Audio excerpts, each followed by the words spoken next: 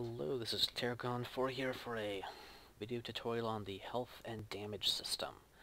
So, this was requested to be done with the first and third person example content packages. So here we've got a copy of third and first person character. Here's the copied first person.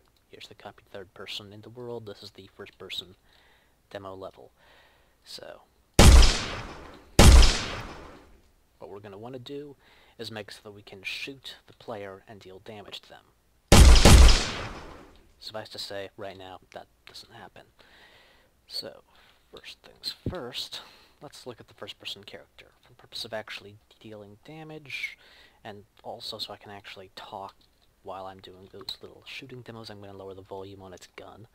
Either way, so, when you press the button, input action fire, it goes here, plays the animation, plays sounds and stuff, gets the viewpoint, finds the location of the gun offset from the player camera, then it performs a line trace by channel, visibility, key part here, and then it will, assuming it hits a valid object, it will check if it's simulating physics, and if so, it adds a little impulse to bounce the cubes around and stuff.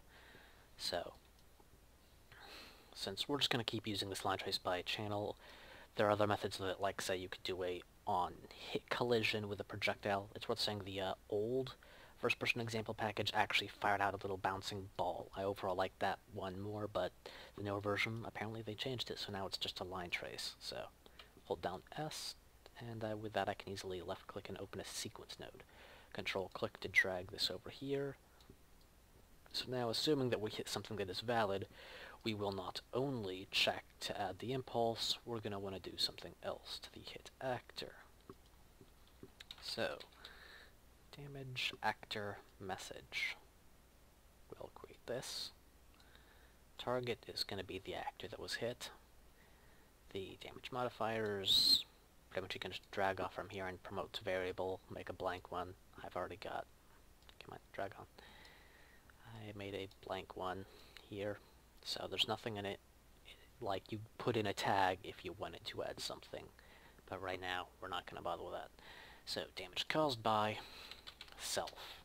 It's not a gun, it's just the character themselves. Instigator, get controller. If it's a player controller, an AI controller, whatever, this is the entity that is considered to do it. Well, this is the object itself that does it.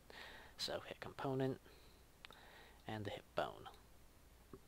And let's say we deal 10 points of damage.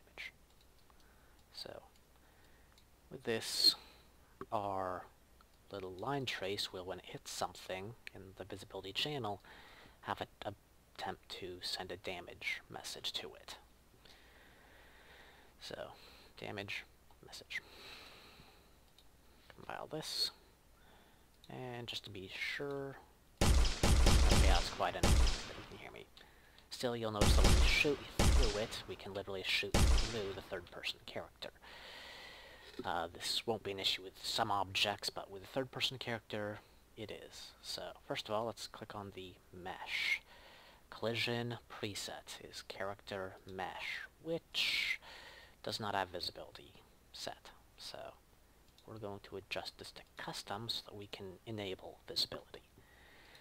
So, that's not necessarily needed if you're using physically colliding stuff. You could also make a separate channel on your own that handles for projectiles and attacks, separate from the visibility ones, but in our case, we're just using visibility to keep it quick and simple. So, now,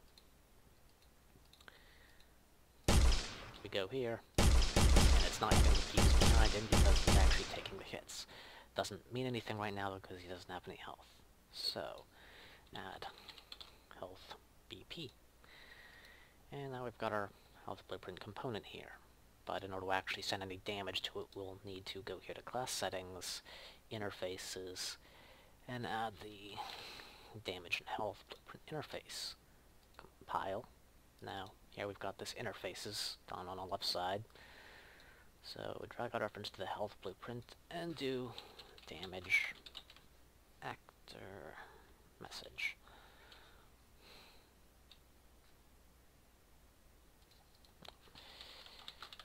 Image actor, there we are, health BP. It's like so.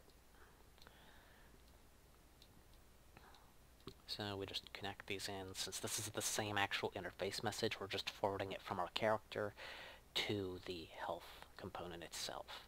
You could send it directly to the health component initially from an attacking actor or weapon or whatever, but this way you can get access to it on the actual character itself if you want, for middle working, whatever you may need.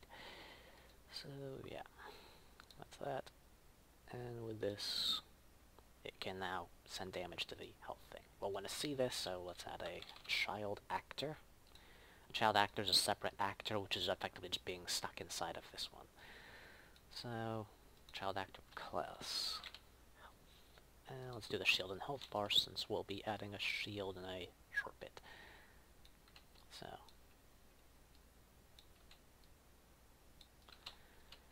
there we go. And default values, let's say we'll use one. Alright, so default values, we're going to use 150 for the health, and we'll just leave 100 for the shield. This is, mind you, just the initial little visual here. You don't actually have to update them here if it's being automatically updated from the health component. And since we're going to have the main health be our health element 0, we'll set this to 0 for now. So, going to the health blueprint component. Keywords is the most important value. This here means health element 0. So, health element 0, health element 0. We'll want our main health to have 150 health. So, now keywords, let's go with space. What does a space mean? There's a little space in there. That means that anything that any other keyword isn't taking, this health element will take the damage for it. So, in this case, this means it'll take damage for anything that hits any part of the actor. So, 150 health for any part of the damage. And health bar, because it's got that health element auto-update from 0, that's referencing that element. So, compile, save, and do a test now. So rock out shooting deal damage. Still, let's try and make this a bit more interesting. So now, health BP. Say we want to deal more damage when we hit the head. So let's add another health element. Now it's health element 1. Even though it's effectively number 2, it's still 1 because it's counting in base 0. Arrays do that. So, the keyword will be head, because the character mesh, and mannequin mesh, the skeleton, the bone that controls this part of the mesh is head, is what it's called. So any bone that contains head in it, or a component that contains head, will be triggering the keyword for, here we are, this part. So in this case now, if you get shot in the head by something, then head is what's going to take that damage. If you had a component out here named Floaty Box 3, you could put in a Floaty Box 3, and anything that attacked that object, the component, would count for that thing. So in this case, if you hit the head, we want this. So now because we've got this thing which was kind of just a blank catch, anything that doesn't get from anything else, it's now going to let the health element 1 take it. But we don't actually care about health, so max health 0. Because we don't actually, this thing won't be having its own separate health bar, we're just using this to modify the damage applied to our main health bar. So, armor value %.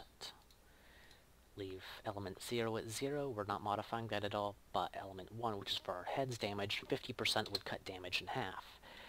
But let's do negative 100 to double damage, so that adds 100% damage to it. And we could also do the same for healing, if we want this to take double healing.